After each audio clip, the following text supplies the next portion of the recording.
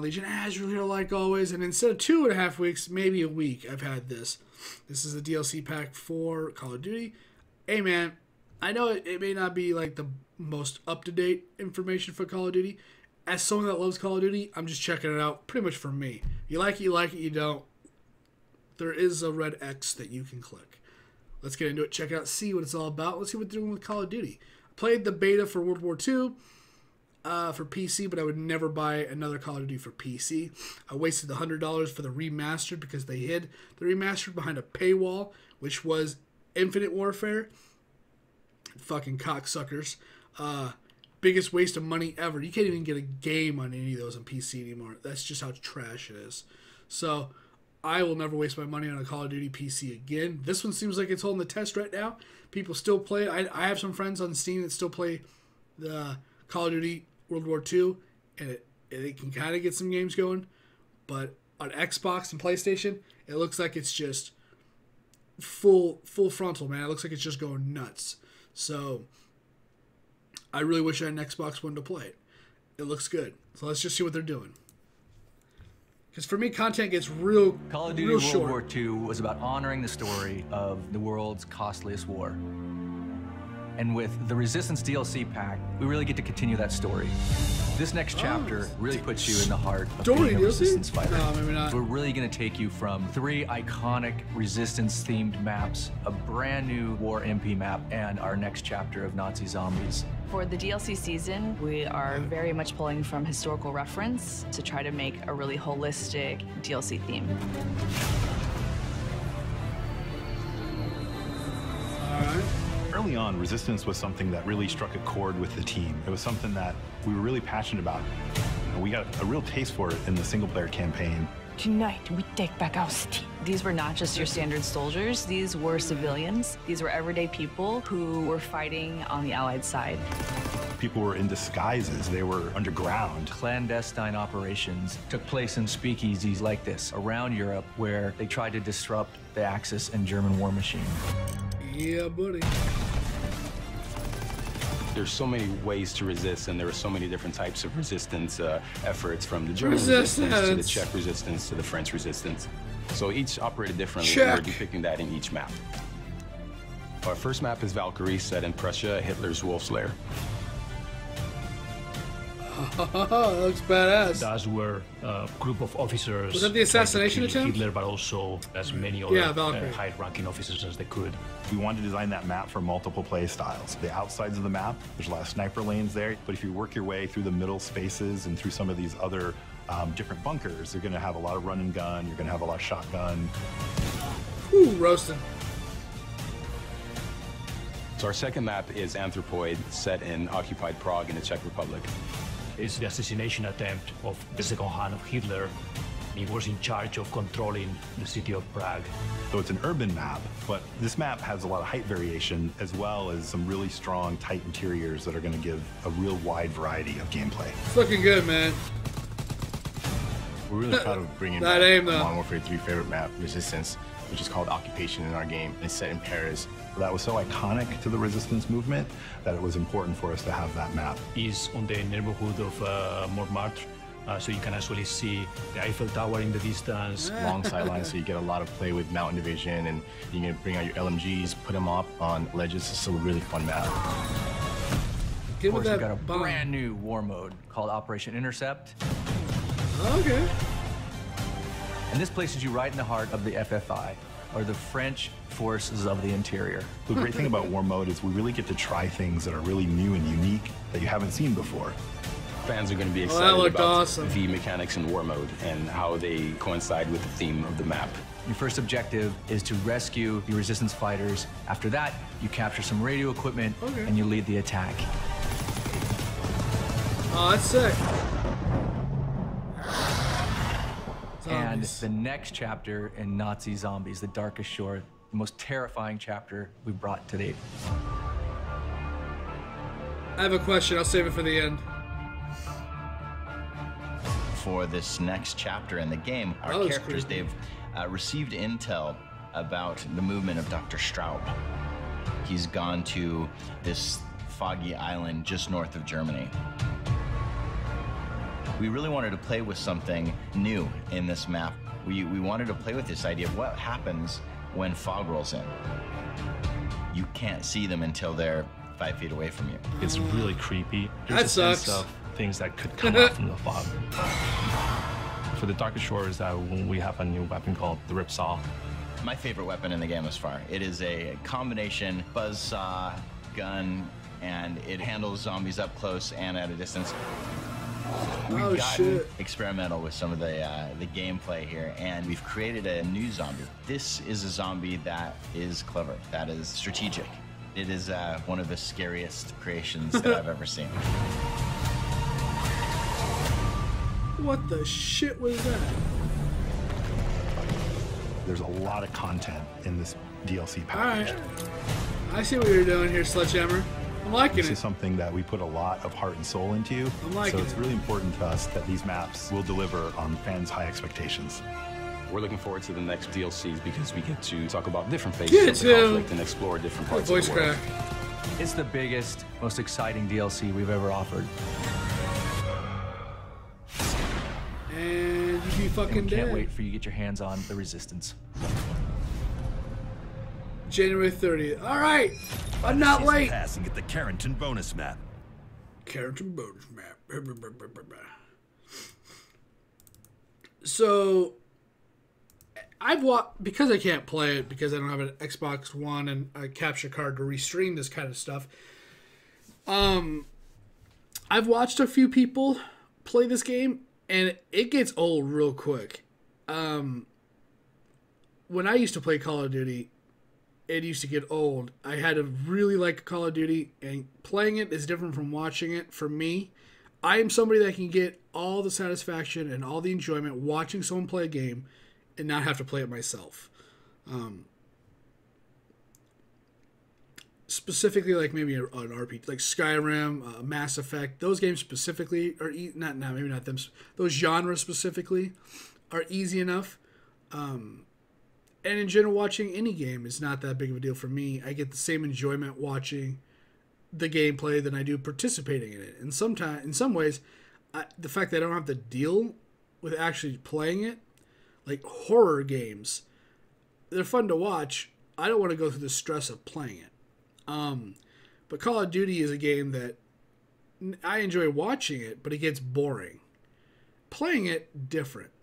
I was watching something today, and I honestly was like, all right, let's mute this person's stream, and I'm just going to go watch, like, JP play They Are Billions or something. I'm going to watch something on Netflix or whatever it was, because it's the same 4 damn maps. And I remember that when I played Call of Duty, every time there's a new Call of Duty, getting max prestige in like a month or 2 or whatever, or less, whatever the goal was, that I had a lot of fun because I was making people get mad, rage quit, and I was just owning them. Call of Duty is the only game that I'll brag that I was good at, because it's probably one of the games I was the best at.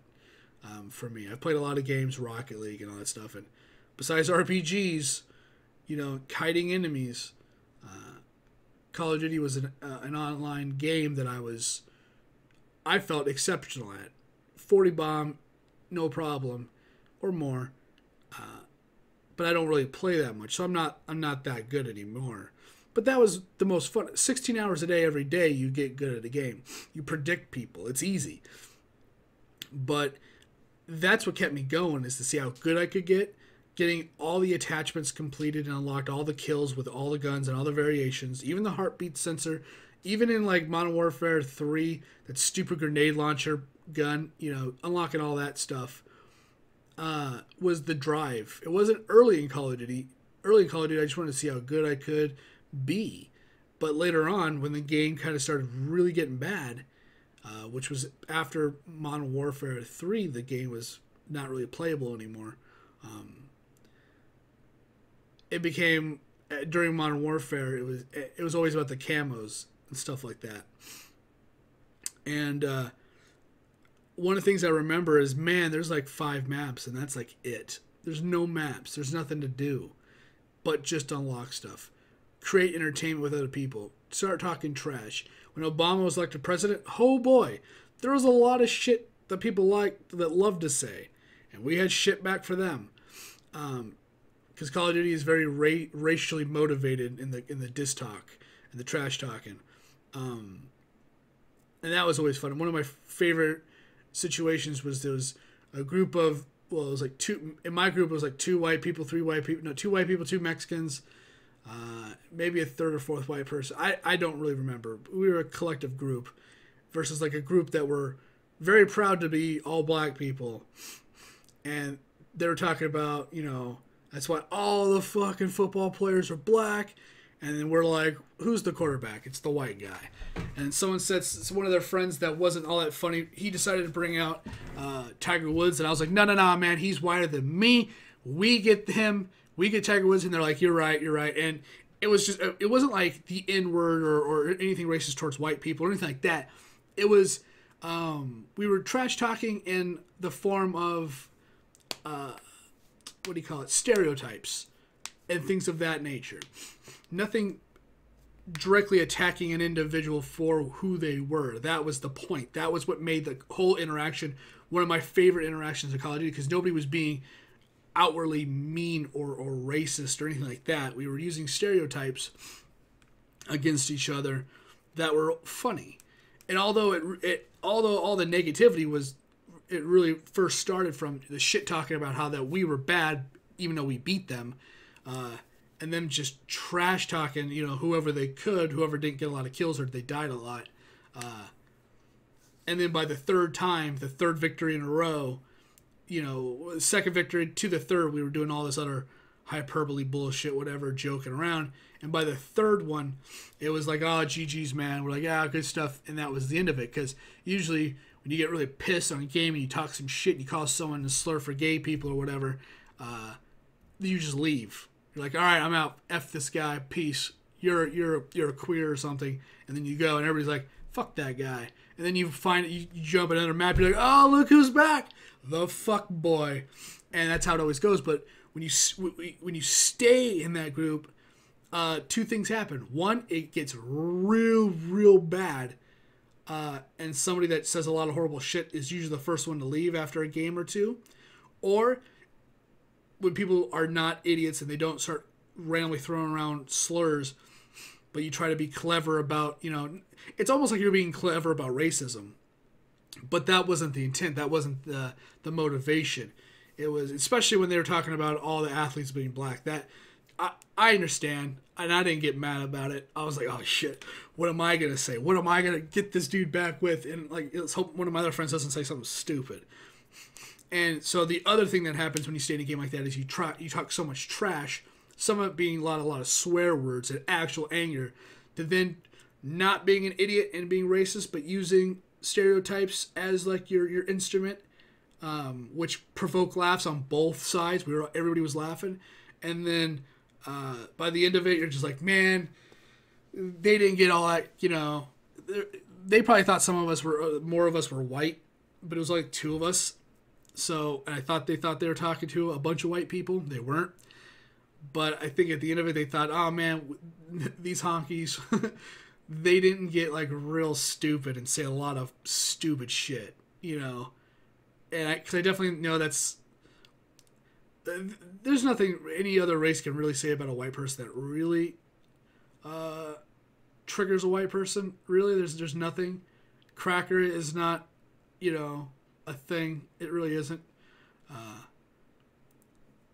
But I think they thought that we as a group didn't go over that line. And that is, for me, one of and that happened 8 years ago, probably more. And that is one of my most vivid and favorite memories about Call of Duty, is that people that probably had an actual disagreement and were really talking some real shit about how shit the other team was. And instead of getting super negative and super just really gross about everything because you're online, it became a who can clown the other person the best without crossing that line. And it was really fun. And for me, that's what Call of Duty is all about. It's just all about the ribbing, the trash talk, and making people cry because they get so frustrated because they thought they were a god at the game and they really weren't. One of my favorite things is to just constantly kill the same person over. Hide behind that wall, let that dipshit run by. oh, here comes the guy that I don't like, kill him, and just really own that guy. And then they get you back to the lobby, and they're just so ass mad. And you'd be like, dude, you're ass water. Get the fuck out of this game. You need to return. You go back to GameStop because you know you bought it there, and go get like the My Little Pony DLC or something. You know, and just making people just so mad for not being overly negative. That's the best way of doing it. But I've rambled on a lot. That was my personal favorite thing about Call of Duty, and that's what kept me playing through all the lack of maps until we got to about 9 to 10 or 9 to 12 maps or whatever it was. And then back in the day, there wasn't a whole lot of gun DLC either. I like to see Call of Duty implement more gun DLC. That would be really cool because it's always very stagnant when you have the same guns. I would love them to have a whole separate type of attachment system that they could implement as well. That would be really cool. But yeah, I've rambled on a whole lot. So if you stayed at the very end of this, thanks for that. I do appreciate it. Leave a thumbs up on the bottom of the video and let me know if you stayed to the very end. I do appreciate that. It's really crazy that this video is really long and most likely people won't watch it. So I appreciate it. Thanks for watching. Thanks for hanging out. Once again, my name is Azrael, and I'll see whatever video I'm doing next. Later, guys.